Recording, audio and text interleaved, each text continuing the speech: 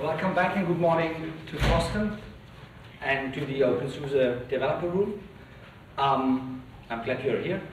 It's kind of an early bird session, so we have some nice things for you.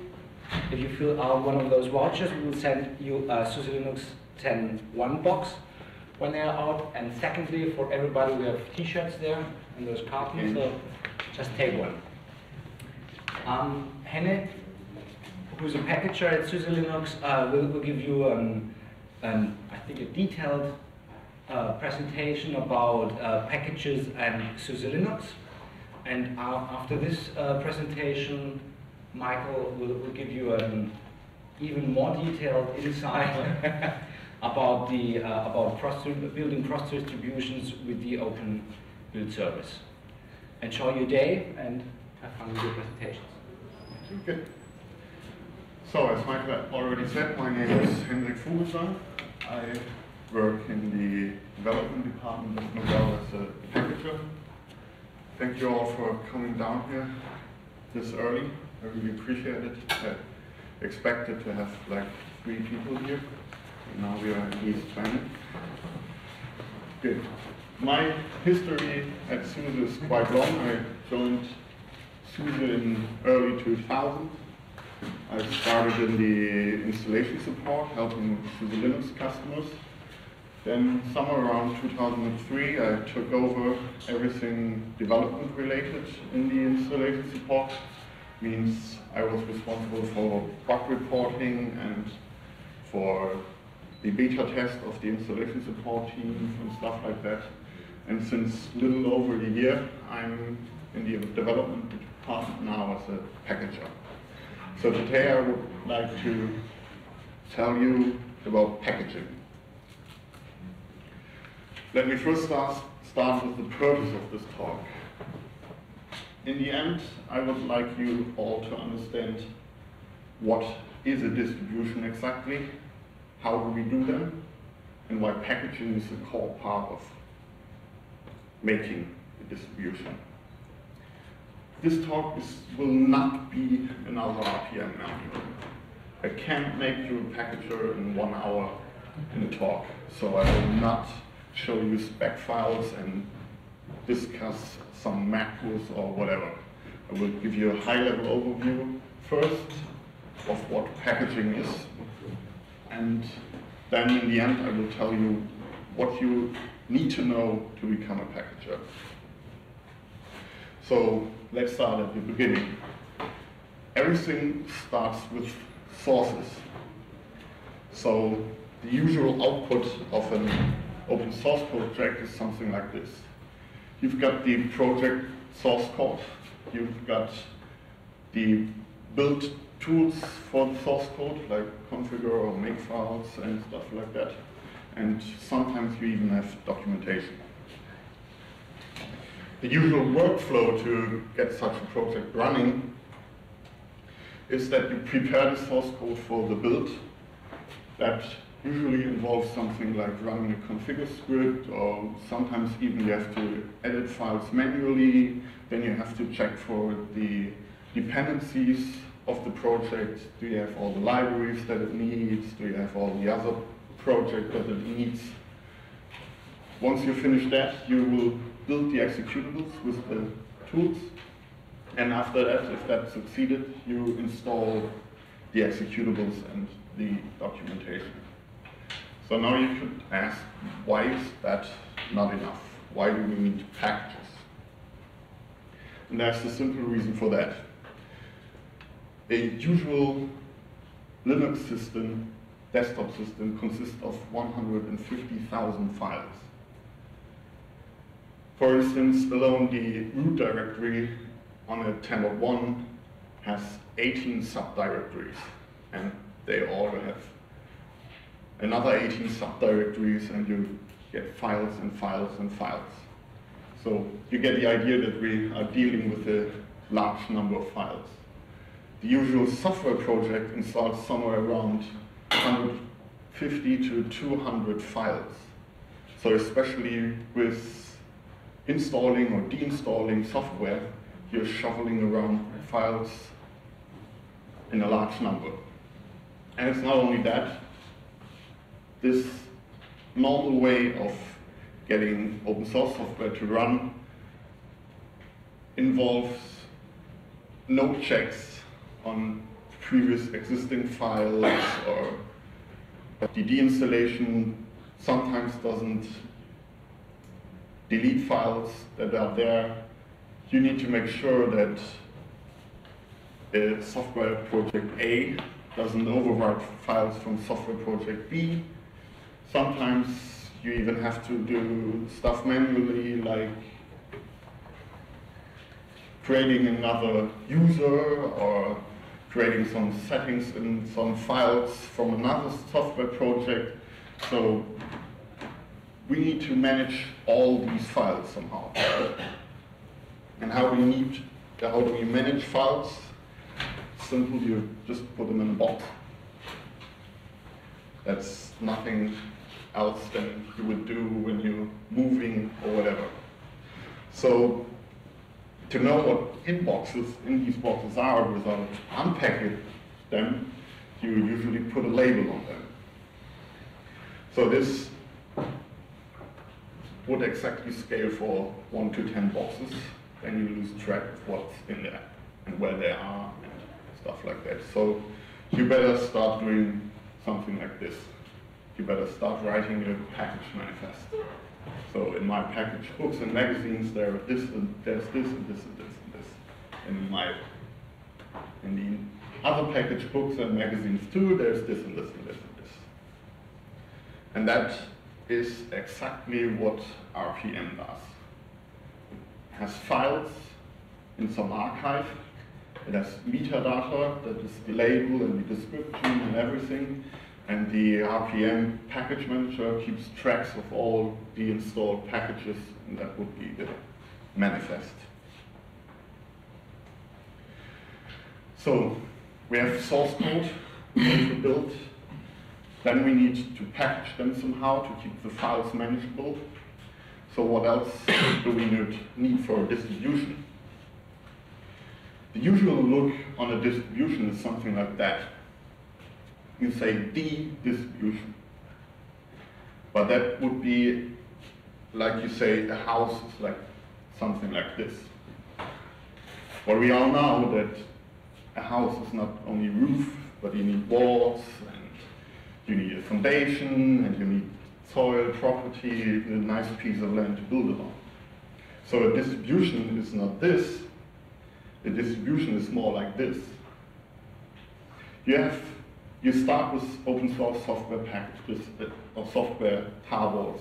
Then you package them. Then you define patterns. Patterns are nothing else than saying I want to serve web pages to an HTTP server, and the pattern would be all packages that you need for that. And then in the end, you put all patterns together and you call it a distribution.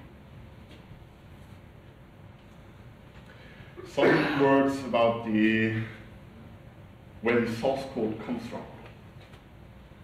This chart shows the distribution of source code in our current build system. You have this large green chunk that is software that comes from the open source community.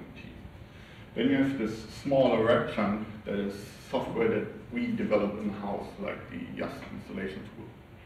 And then you have this little blue chunk, which is third-party software that we put on a distribution that is not developed by the open source community, not by us, but by some partner of Novell.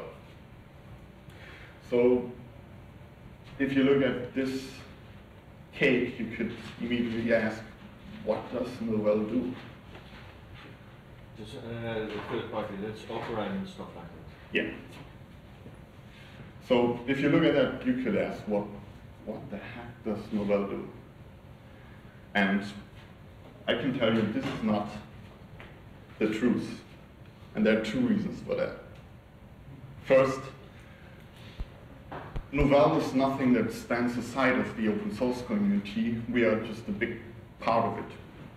I mean, we employ like more than 50 lead developers in projects. Alone in this room, I see at least 1, 2, 3, there's Brisbane 4. I mean, we employ a large chunk of the open source community. That means the red chunk of source code that Novell touches got a good amount bigger. And the second reason is sad but true, but nobody's perfect. We need to make sure with every software package that it builds correctly, that it integrates with other software packages, and sometimes even that it runs correctly. That means our packagers at Novell must assure that these 3 things are there. That means they have to touch sometimes the source code that comes from the open source community. Some numbers to back that outrageous claim up. At the moment we have in our build base somewhere around 7,200 software projects. And on top of that we have like 3,100 patches. That makes an average of 2.3 patches per software project. My script to figure out how big the patches are didn't succeed. So I guess, what? I can do math, but it's the other way around, right? Right. You said 2 to 3 patches for every software project, but the numbers don't match. Yeah, but if every software project has 2 to 3 patches, then it must be 40,000. It's not 2 to 3 patches, it's 2.3. Yeah, but it's the other. If you have 7,200 software projects, and let's make it 2 patches, then you would be having 14,000 patches. The numbers don't match. Yeah, could be. Okay, you proved me wrong. Thanks, Mark. Sorry. Okay, but I mean, you get the idea. We have, for each software project, we have at least 1 patch. So the reality is something more like this. Novell touches a big chunk of the source code that is in our distribution. So that's just some words of what Novell really does. So this is how we do distribution. We take open source software, we package them, we define use patterns, and in the end we call it a distribution. Some words about our development model. We have this software stream, code stream, that is called factory. So each time a packager updates his package or makes a bug fix or a security fix or whatever, it goes straight into factory. Then from time to time, we kind of freeze that and allow only to get patches and security updates in that factory. We don't allow version updates anymore or big feature patches or stuff like that. That's usually when we start with a distribution. Then after some time, if we get lucky, we make installable media out of that factory stream. That first they're called previews, then you get betas and RCs, and in the end you get a gold master. Once you have a gold master, you copy the state of the factory stream to another location and just call it SUSE Linux 10.1 or SUSE Linux 10.2. So this is how we do distributions. Then you have 2 code streams. One that is factory that goes on forever, and the other one is the SUSE Linux version that goes on for 2 years and receives only security updates or major bug fixes. Good. So now we know what we're dealing with in general: source code, packages, patterns, distribution. So I would like to start to get into some details. But like I said before, I can't make you a package in 1 hour, so I won't try. I will show you now what you need to know about topics that you have to touch when you package. First, again, sources. You have to be able to work with sources. That includes something like you usually should know the programming language that your package is written. That is a nice feature that we heard about that. Because if there is something wrong, you know how to fix it. And you can look at the source code and you just make a patch. That's the fastest way to fix something. If you don't know the programming languages of the package you package, then you depend on the maintainers upstream, on the developers that develop this project to get you some fixes. And that can take quite a long time. So you should know the programming language that your package is written. Another thing is source code revision systems like CVS or Subversion. The usual task for a packager is to extract some patch from a revision system. Or you can even have a project that has no stable release yet and is just developing a revision system. So you have to check it out. Most times you only need the read part of these tools. So checking out packages, checking out files, or reading diffs of files. CVS and Subversion are nicely documented. There's a CVS book from O'Reilly. You have lots of reference cards in the internet, and for SVN or Subversion, it's the same. There exists a nice book that explains all the concepts and how you deal with Subversion. Another thing you should know are source code build systems, like GNU-Make. I would guess that 80% of all software projects use GNU-Make. So you need to know how Makefiles work, how you can call Make, how you can give it some things to process in the Makefile and stuff like that. GNU-Make is heavily documented in the Make manual on GNU.org. So what else do we need? We need to know not only about build systems, but we need to know about tools that make build systems portable. That's something like Configure or AutoTools.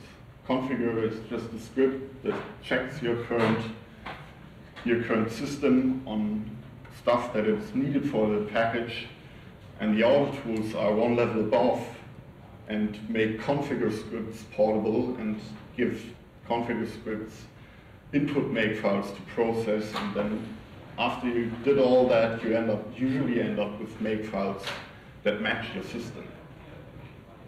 Let me tell you, that's a fairly complex topic. There are lots and lots and lots of layers of interactions in the AutoTools.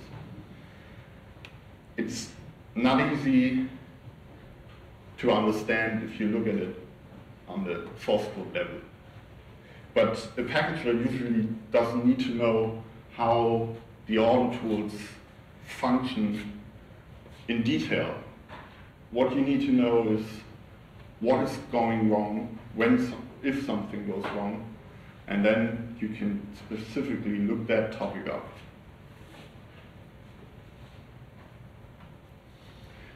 Configure scripts sometimes are just some hacky bash scripts. There's no standard on how to write configure scripts. That means there's no single point of documentation about it. More and more projects use the AutoTools to generate their configure scripts, so you could say that if you look at the auto tools, you also get an idea of what configure scripts might look like.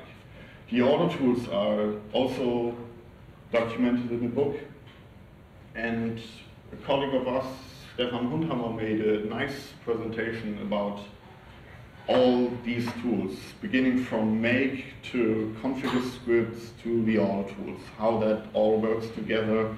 So if you want to have a general overview of how that stuff works, you just go to this SUSE.de user dir.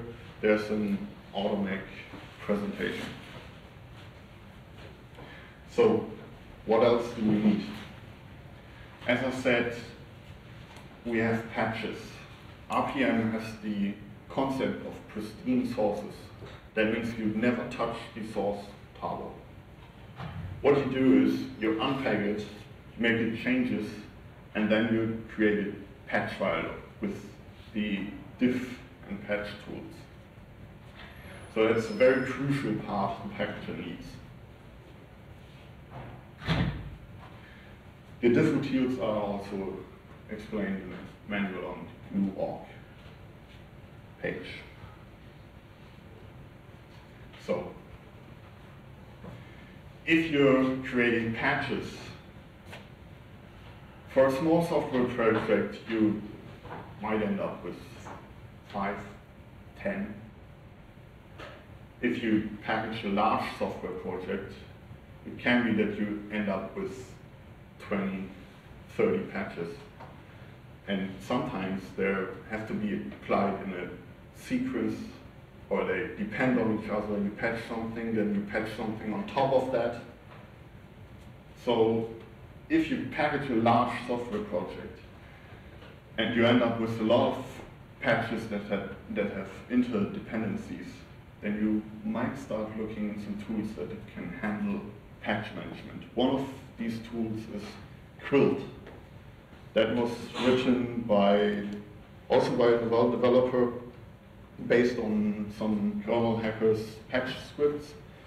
And that Quilt is a tool that can just handle these interdependencies. You can apply patches in a certain sequence, you can unapply them, you can modify them, apply them again, stuff like that. So if you have a large software project, you should look into Quilt.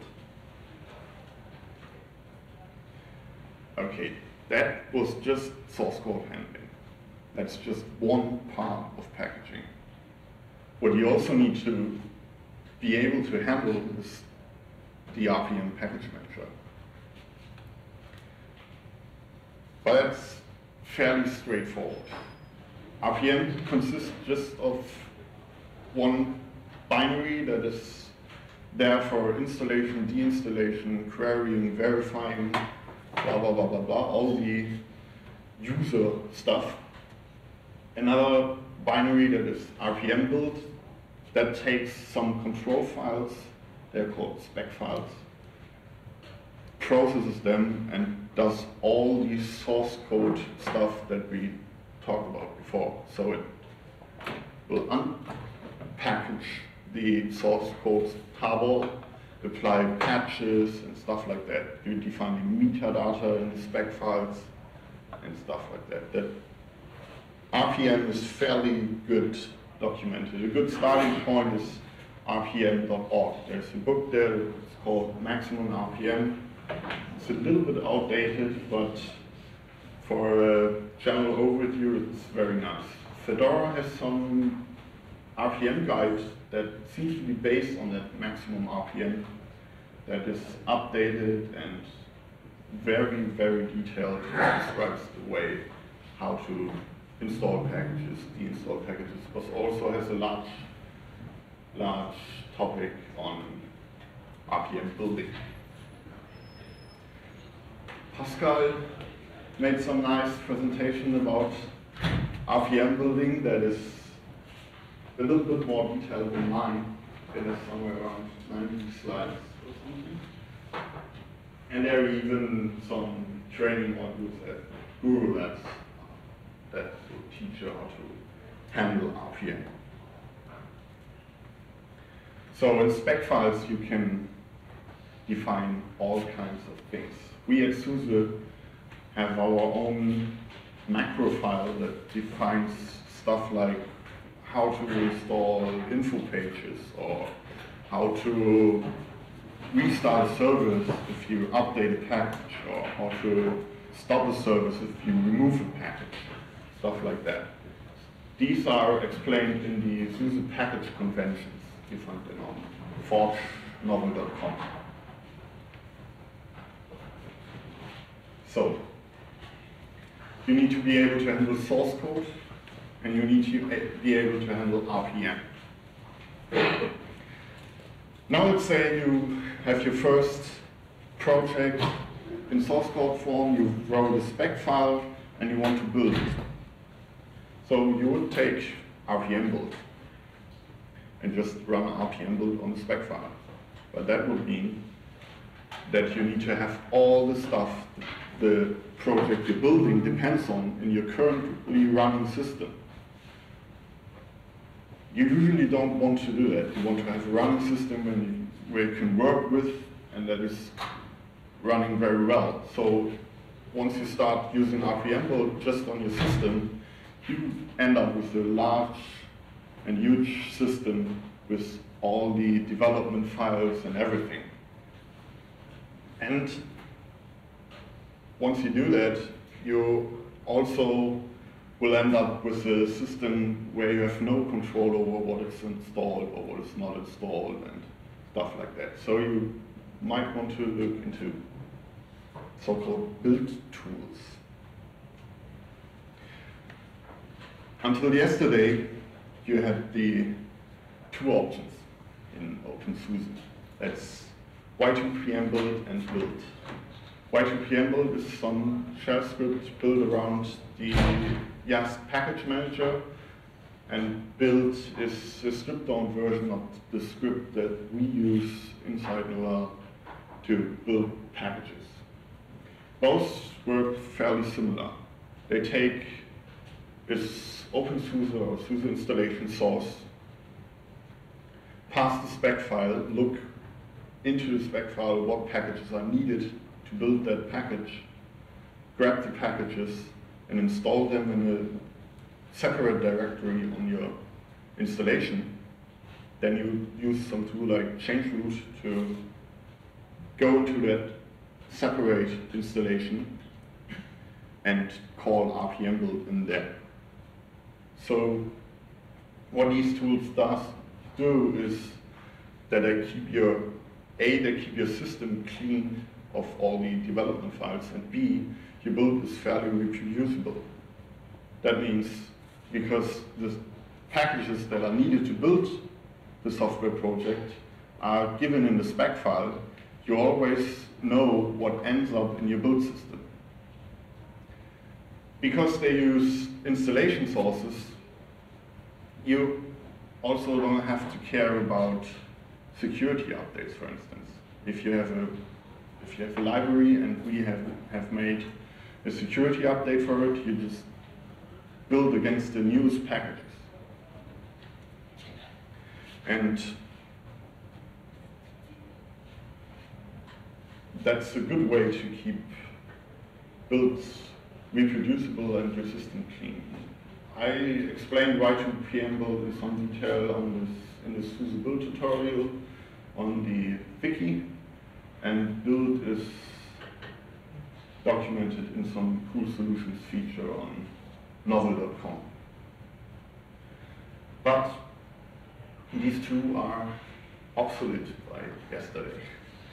Since we started the build service, and Michael will tell you more about it after my talk, so I won't go into detail about that now. And then, after you are able to handle source code and after you are able to handle packages, then the hard part starts. That's maintenance. A good packager follows the project that he packages. He looks for bug fixes, he looks for security fixes, he looks for new versions and stuff like that. And that's the task where most packages fail. You find lots and lots of RPMs in the internet. The hard part is to find some nicely maintained repository. So you can get, for project foo.1.0, you find probably 20 packages. But as soon as 1.1 comes out, you find usually only 2 or 3 maintained packages where the update happens. And that is really the hardest part. That's where most packages fail. So if you want to become a packager, you should make yourself familiar with source codes, with RPM, and then you should know that you probably will invest a lot of time in keeping packages updated and running.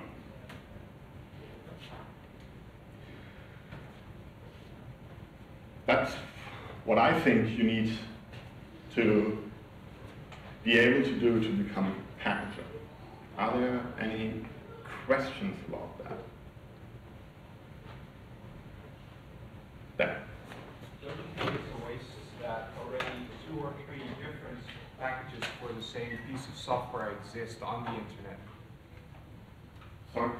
Don't you think it's a waste that there's already like 2 or 3 different packages for the same software, same version, which basically means that 2 or 3 people are doing the same work?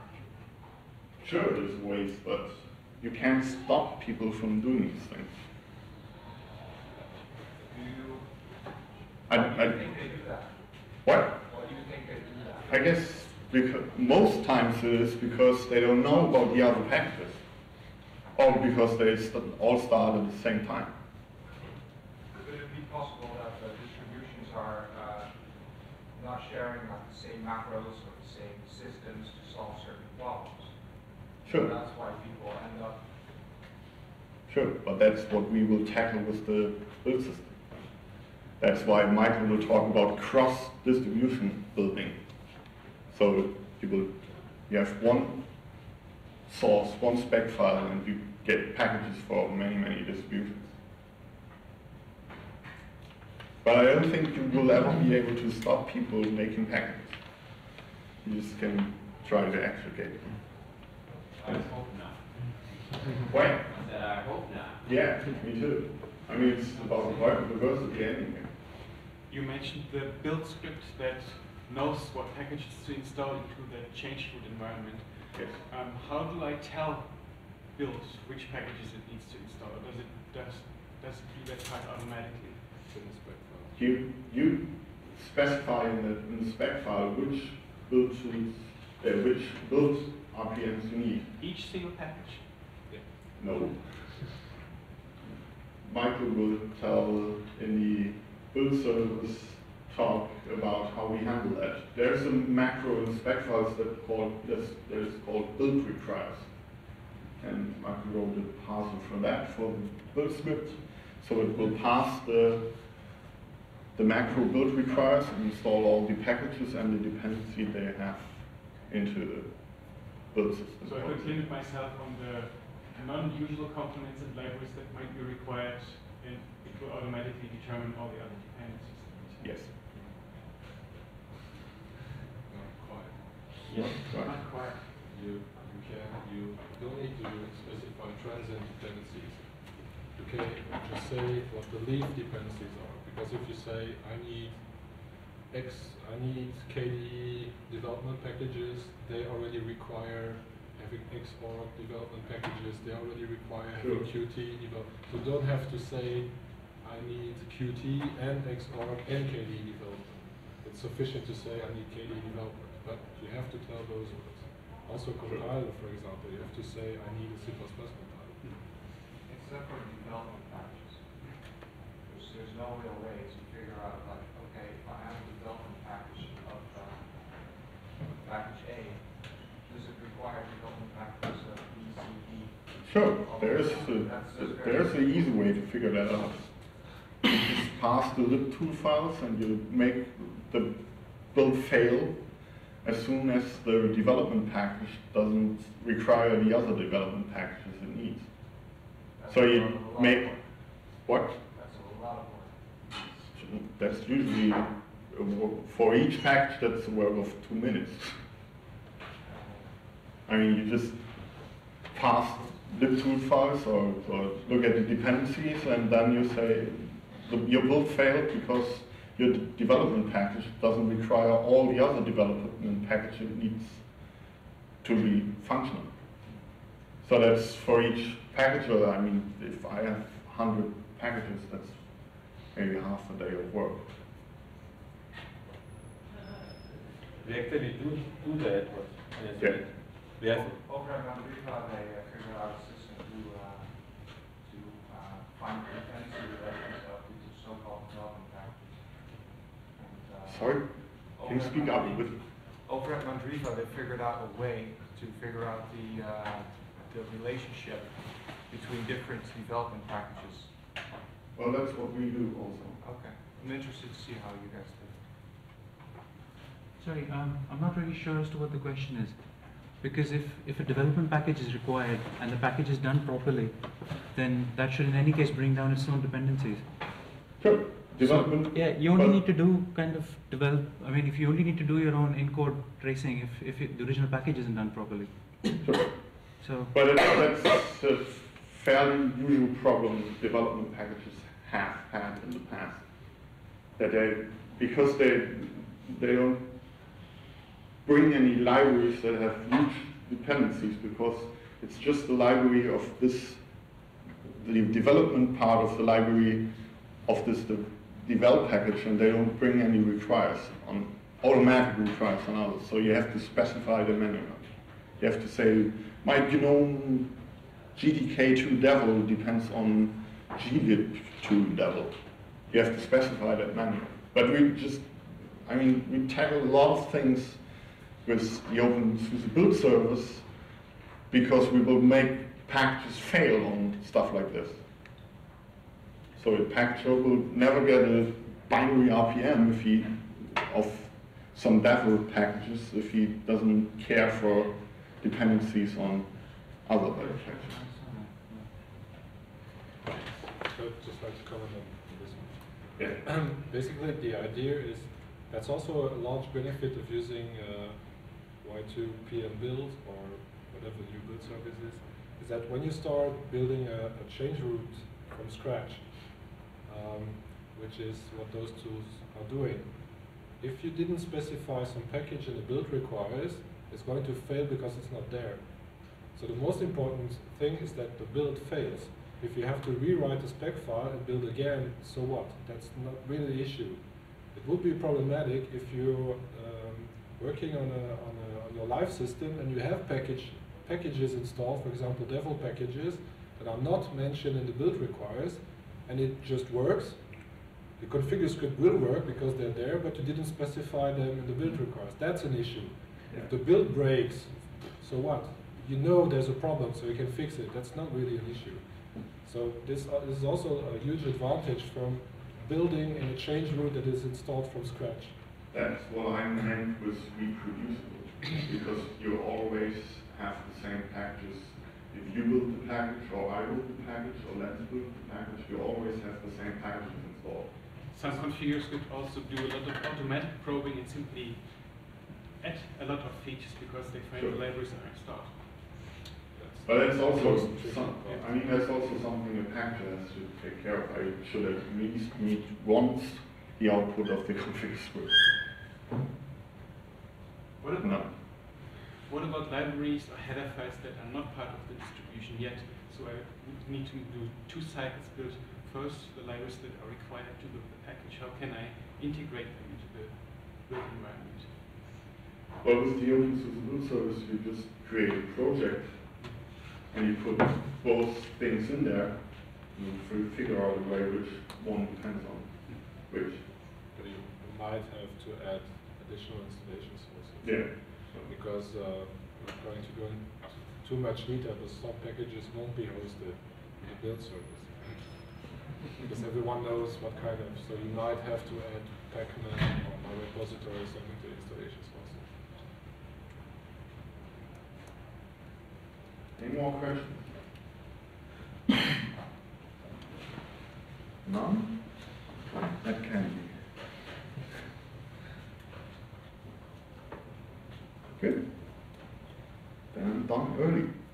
Started early, done early.